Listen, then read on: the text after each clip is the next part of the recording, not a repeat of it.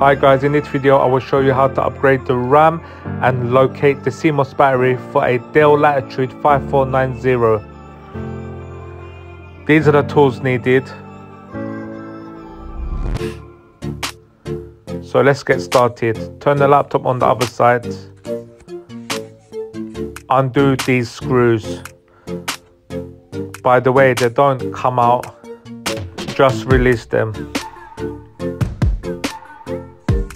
Now on this edge, you need to get your tool and put it right in between that edge. So this tool is called a spudger. You can use something similar.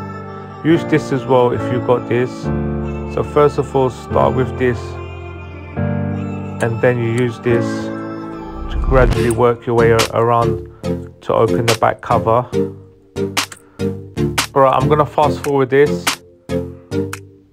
Once the case has been removed, here's the RAM guys. To upgrade, simple. Turn it like this, insert it, and then push down, it will clip in. So it takes 2 times DDR4 memory. Also guys, this is the CMOS battery. Very easy to remove. Just pull out from that little cable slot there, that white bit. Just pull it out and it will come out. So just to recap guys, the memory is here.